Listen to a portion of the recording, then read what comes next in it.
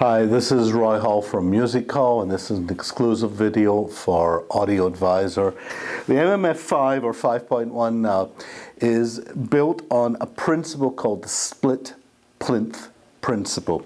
And basically what it is, it's two or more platforms in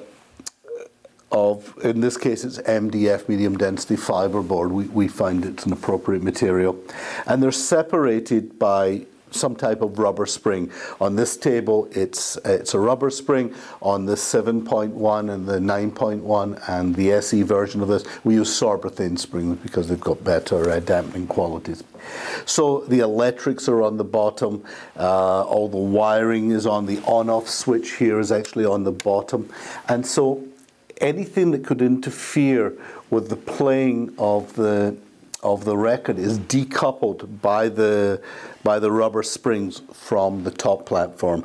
And as I said before, this is essentially just an arm board, a gigantic arm board. All our turntables are manual. That means you put the arm on and you take the arm off at the end. There is a reason for this.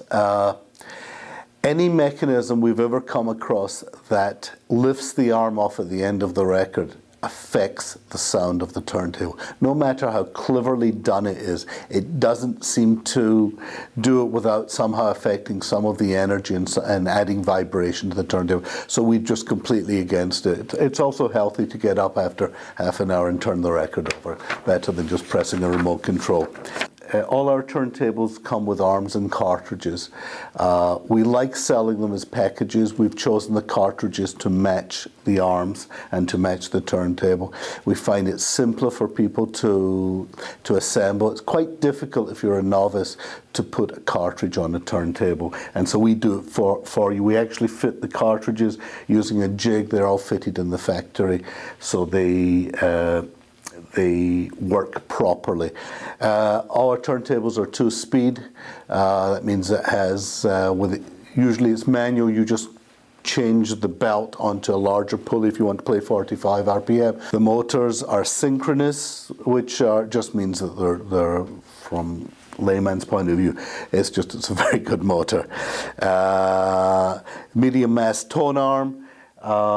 It's just a nice weight of tone arm for the cartridges we use. You can put a variety of cartridges on, though of course we recommend either using either a Music Hall or a Goldring cartridges, though other people do put other cartridges on the turntable. The feet are also an added feature. They also have some isolation features. They do sort of move a little bit to absorb vibration. The turntable, the 5 and the 7 come with a record clamp, and they all have dust covers. And spirit levels, except for the 2.2, they all come with spirit levels. This is Roy Hall for Music Hall, in an exclusive video for Audio Advisor.